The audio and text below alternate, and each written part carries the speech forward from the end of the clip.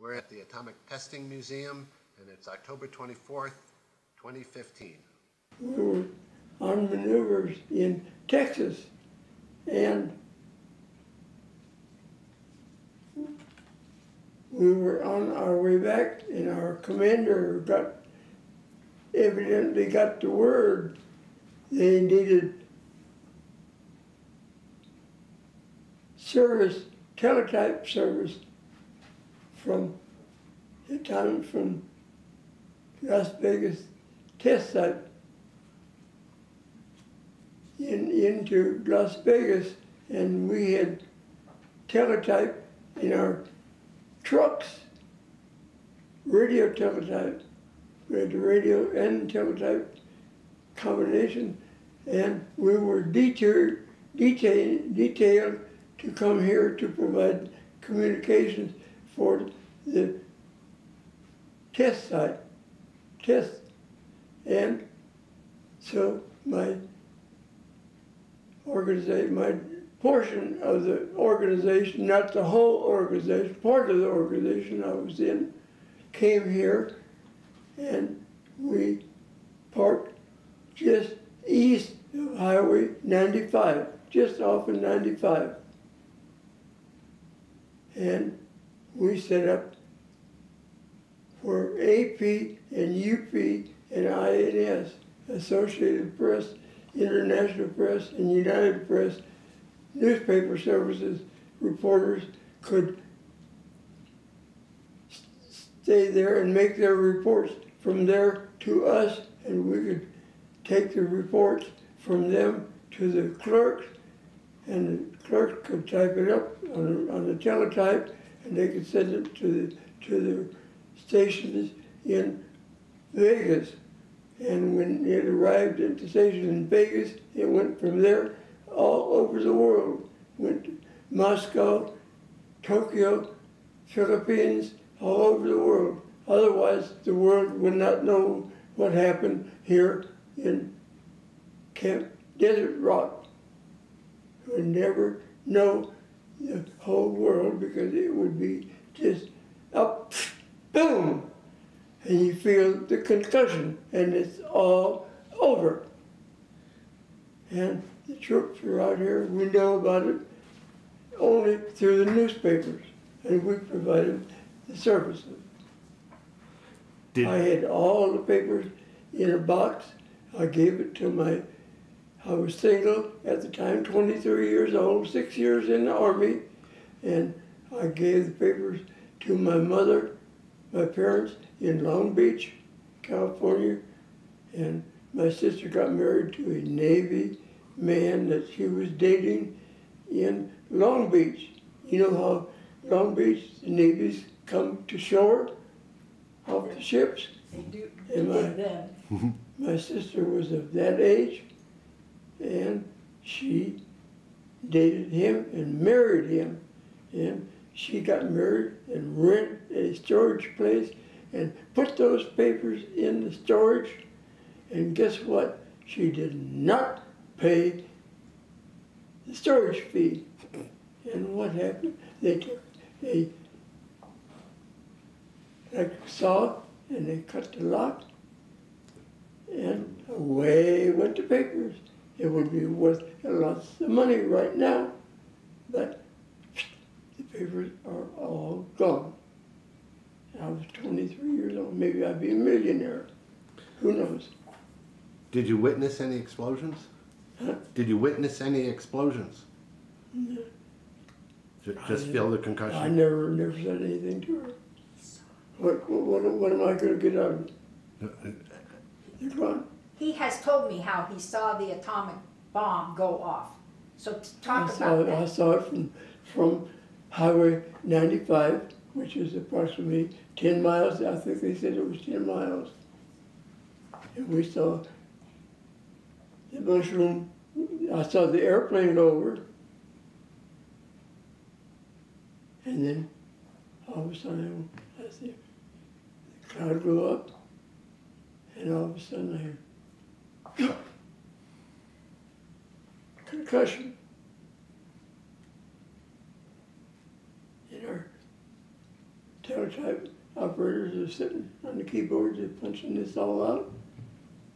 It was in the box. I took it and gave it to my mother. I'm mistaken. I was 23 years old. I've already got 5 years overseas in Europe. What did the explosions look like? Huh? What did the explosions look like? Well, just a fireball. Just a fireball. Fire went up.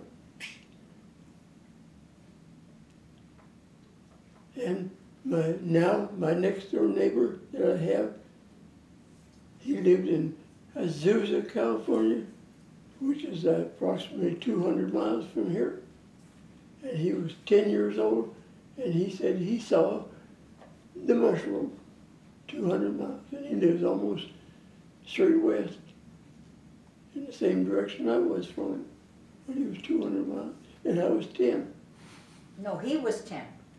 No, he was 10 years old. No, I was he was 23. Oh, right. Yeah, but he was 10 miles from the... I was 10 miles away from him, Yeah. and he was 10 years old. And he said, and I told him about it, 'cause I went to visit him.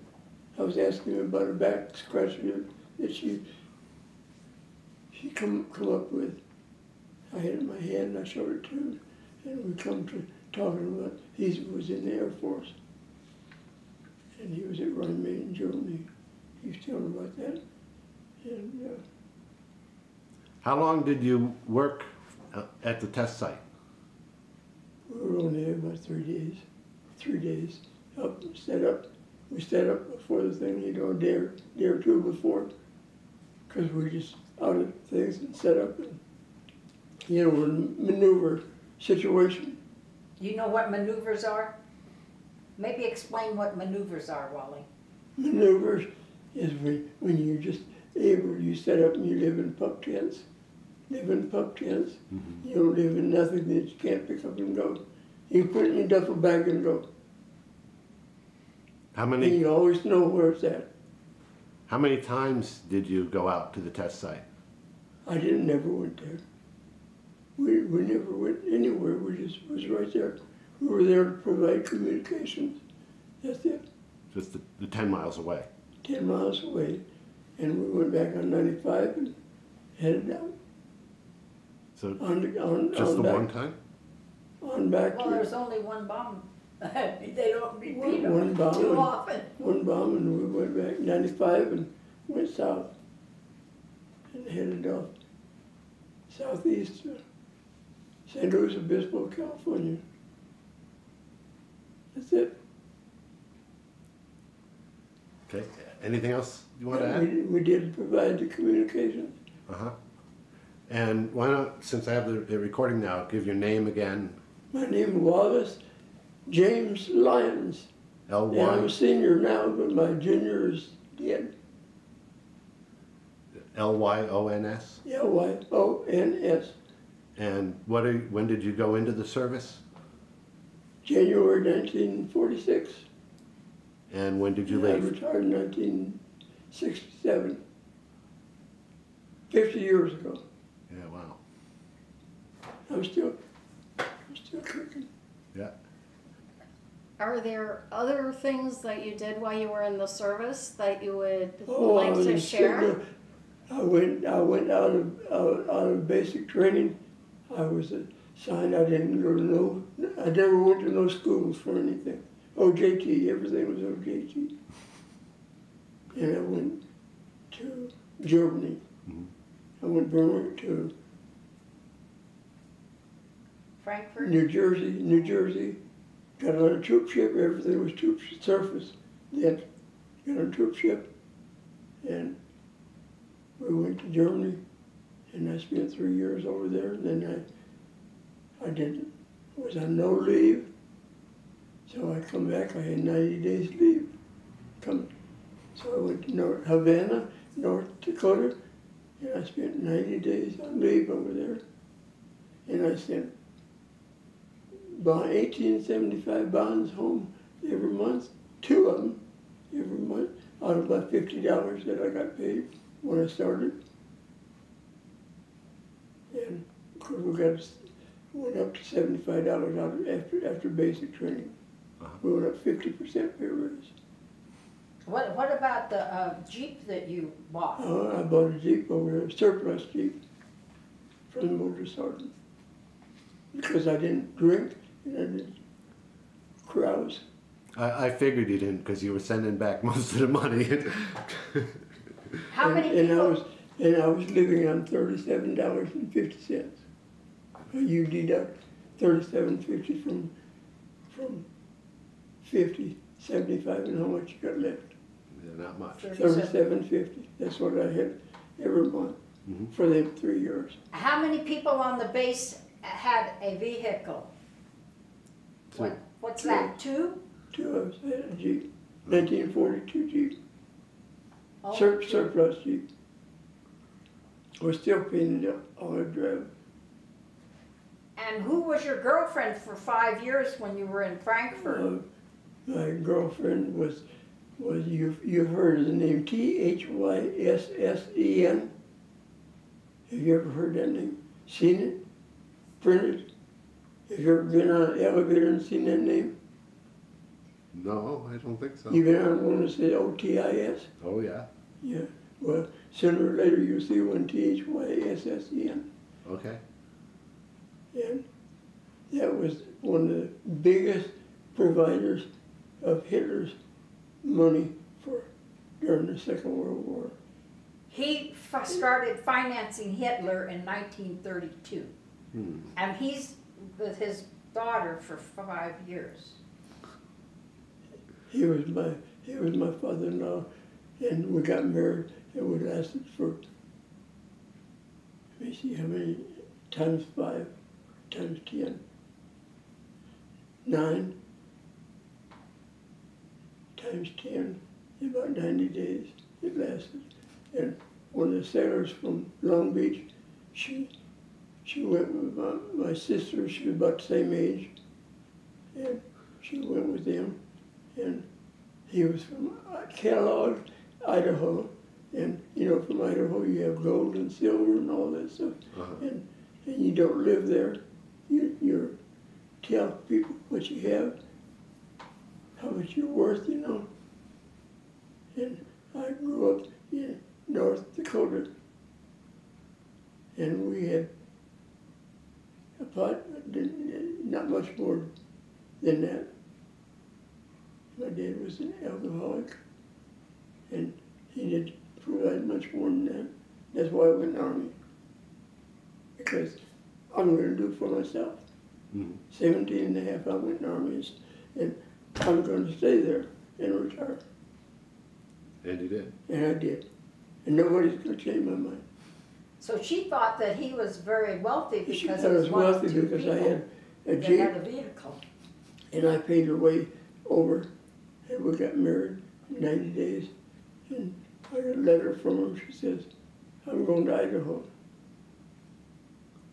Of course, her father was in Brazil or someplace. I've already figured out what happened. And I haven't heard nothing since. I'm going to Idaho. I said, what? You're going to Idaho? Wally, what happened when you were in France? We were in France in 1958, and de Gaulle got PO'd. Remember, de Gaulle got PO'd? No. And he said, get out. I don't want no people, no foreign troops in my country. He was still alive. And we left. It was about time for me to leave anyway. Rotate. I worked in a teletype relay station, 12 hours a day, 6 days a week, because Vietnam was going, and all the help was, and I was in Vietnam. What happened in Korea?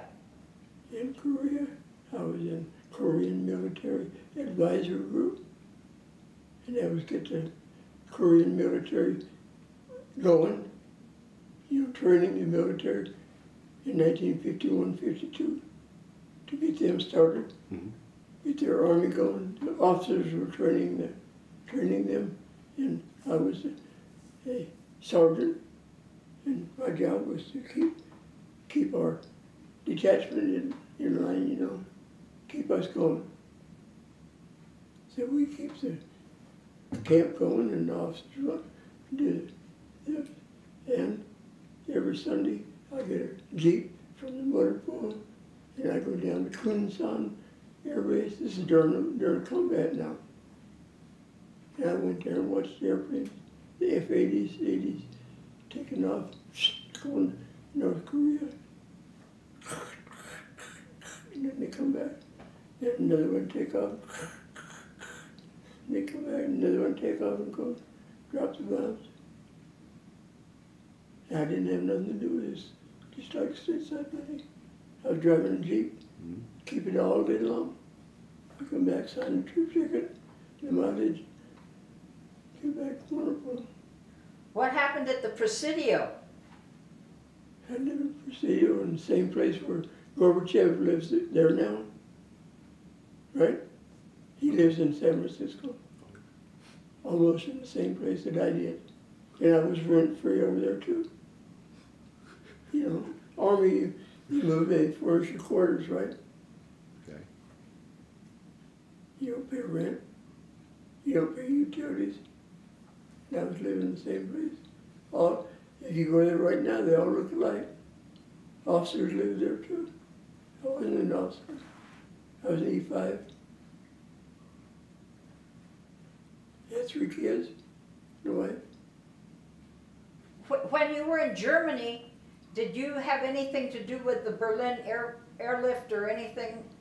No, we were signal messenger service when I first went over there, and we worked out of the building where, well, when I first went to Frankfurt, I went to Frankfurt first, and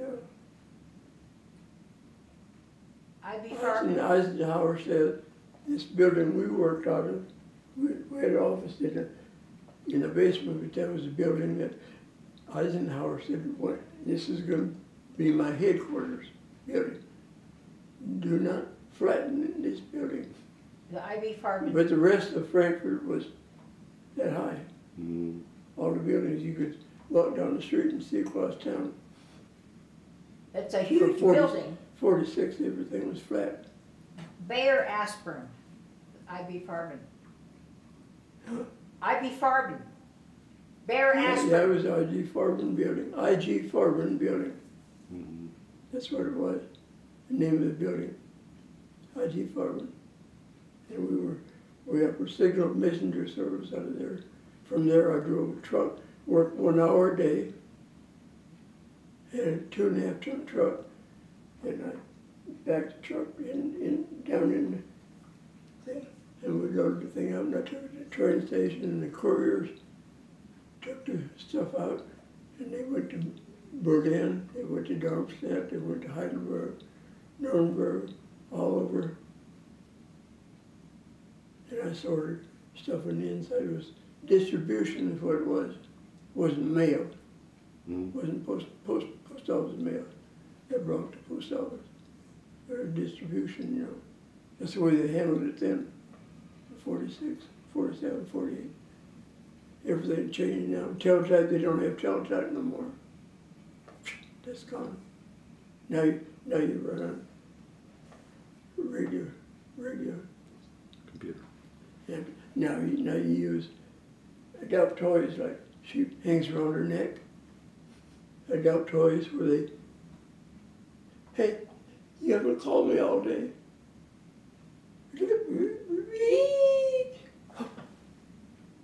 You didn't call me yesterday. Call me, make me feel important. But how often did you get letters from home when you were in Germany? Once a month, maybe. 3-cent stamp, 3-cent stamp. 3-cent stamp is, how far would you, would they move the letter for 3 cents now? Back to your post office box. You wouldn't even leave the post office. Right. They wouldn't even give it back to you. I guess they can't trash it, but they couldn't throw it in the trash.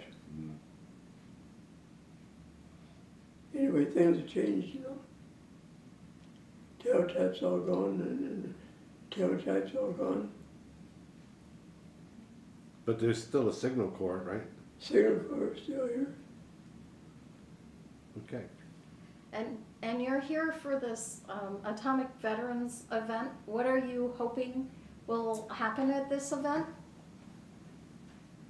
I've never, the only time that I've been to anything to do with it is, except for last week when we came here. And we were at McDonald's, and she seen the pamphlet. He was stationed many places he hasn't told you. And he's never met up with anybody. He has one contact with one person. Signal Corps people, you never see nobody. All the people, well, hey, at 87 years old, everybody's dead, the same age. Just about. So he's hoping that maybe somebody that served when he served, and he was in so many different places, maybe they'd recognize the name Lyons. We put the last name first because that's what they called people. They are only known by their last name, not by their first. And then we made these little business cards to pass out in hopes that maybe somebody will have a business card and they'll have a friend, because everyone has 2 or 3 friends that were in the military way back when. And maybe somebody will get the card and make contact with him. The 7-year-old grandson, he come to me the other day, about 2 weeks ago now. He says, Grandpa, he says, what would you think about giving me some money for my school, so we can have another field trip? I said, hey, if they're going to use it for staying in the classroom and studying, I might do it, not for a field trip. I said, you know what field trip that I got when I was going to school? I got mine in the summertime working out in the field. I lived in North Dakota. It's a real field trip. A real field. And you know what we did in the summertime? I worked out in the harvest field, either planting crops or harvesting the crops. And you go there at 8 in the morning and you stop at 5 or 6 o'clock at night. And stuff comes out of your forehead, out of your arms, under your arms and everywhere else, all day long. And you're drinking water and drinking water and drinking water and drinking water. And I said, and you get anywhere from 25 to 50 cents an hour. And you want me to give you money to mount a field trip? Stay in class and learn something. Most of the time they don't even know. They sit there and giggle and laugh and pick at each other on a field trip. And they come back, they don't know any more than what they started with. Okay. Well, let's hold this sign up in front of the... I work on COMMONSENSE, common sense. It's a good thing to work on. And if you don't have common sense, you should stay in bed with sideboards on it. Thank you very much, Wally. Yeah. Thank you for your service. Yeah. Back then, they didn't have any choice, you know. Now the men, boy, they have to hand it to those that are volunteering now. My name is Barbara Lyons. Wally and I have been married for a little over 22 years. I got the best end of his service because when we got married, one of the guests at our wedding was a major. And he comes to me and he says, are you folks going to go on Space A? I says, are we going to do what? He says, are you going to go on Space A? I says, I don't even understand the words you're saying. he says, well, did you know that Wally, because he's retired military, gets to go any place in the world that the military goes as long as there's not a war going at that place. I says, what? And he says, and it's free. I says, free? Well, we ended up being, for the first 3 years of our marriage, we were one of the most traveled couples in the world. We traveled all the time. There were 3 or 4 of us, five couples that we'd meet up in different locations. And we have been all over the world north of the equator. We had a motorhome in Europe for 4 years. And when we were doing the Space A, it was much different than it is now. It was before 9/11. After 9/11, all the rules changed. But when we were doing it, we slept on the floors in the terminals. We had our little sack.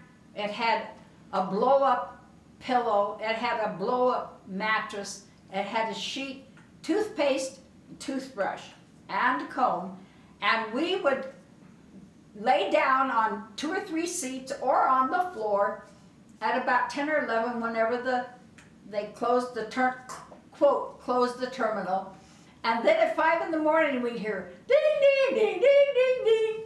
And it's time to get up. We scramble real fast because we don't want to show any mess. And so we had a wonderful time. But the people that were married to the men when they were serving, that's really a tough life. And I have to really acknowledge and thank all of the women that are serving as the wives and as in the military now, and the men in the military. It's very, very tough. And our country owes them a lot. They really do. So I appreciate you doing this. Perhaps somebody will learn something. Perhaps somebody will get an idea to serve. And who knows? We have the greatest country in the world. Why everybody doesn't realize that, I cannot figure out. Because we used to be so free and so happy, and now things are so tough. I got to admit that the troops that were in the trenches, probably 1 in 5, maybe 1 in 7, had a dosimeter on, and that was it. Your husband, he's okay. I'd like him to come up and speak for. He was there for the teletype to tell the world. He was there when it went off. So I don't know if you want it, whatever. Well, He does. They're talking about Camp Desert Rock. Is that the right name? yeah, that is right. But he was in 1952. Army, and he was on maneuvers, and they moved his maneuvers from Texas up to Camp Desert Rock, yeah.